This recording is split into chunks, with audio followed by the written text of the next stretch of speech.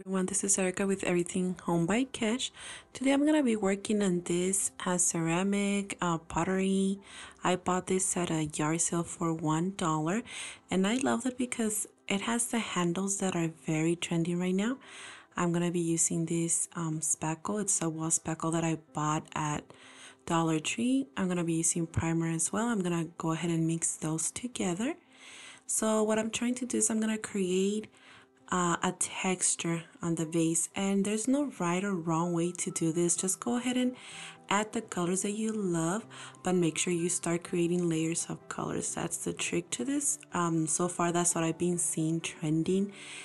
This is not my idea. I've been seeing a lot of YouTube videos. I can't give credit to anyone specifically because I've been seeing it everywhere. So I'm just going to copy what I see from other people doing at the moment. Just go ahead and spread this out with a brush. It doesn't have to be an expensive brush. It could be a brush that you have laying around, even a makeup brush you can use. Just go ahead, go around it all the way. Again, there's no right or wrong way. I'm just doing it back and forth, side to side. And what I'm gonna do after that is I'm gonna go ahead and let it dry for about 4 hours, and then I'm gonna use another technique so we can add the second layer. So right now, fast forwarding everything, what I'm gonna do after the 4 hours again is I'm gonna go ahead and just pat it down, the second layer.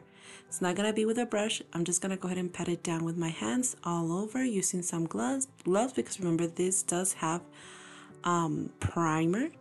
So just go ahead and pat it down all over until you don't see any other texture of the regular vase. Where I live, we do have a lot of these vases everywhere.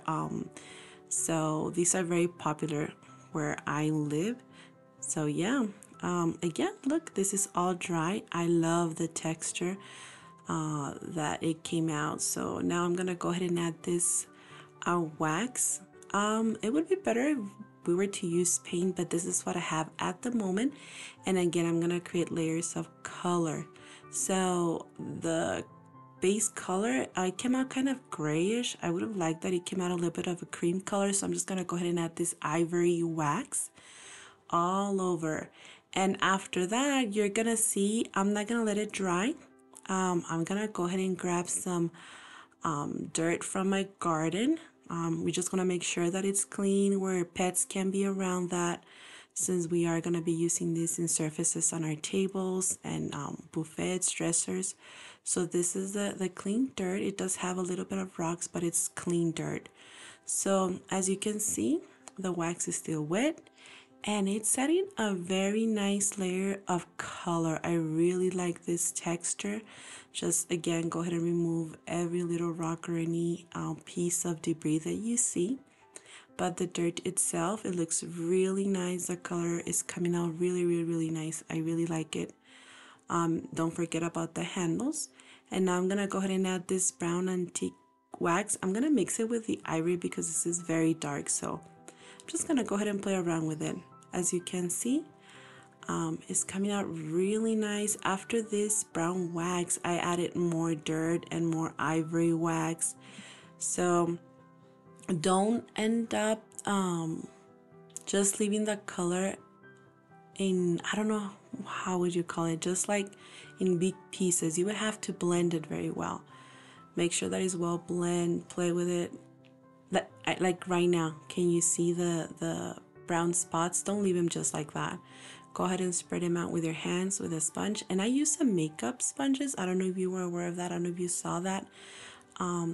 Forgot to mention that, but yes, that's what I'm using to kind of blend the color, the wax, the dirt. And I'm going back and forth until I'm completely happy with the results. The results are amazing. This vase is about 8 inches tall, so it's not that big. And I am going to use some greenery, some natural eucalyptus. It's already dry since I've had it like since 2 years, but it's still in great condition. I bought a lot of it, so I'm going to be adding that at the end, and I'm very pleased with the results.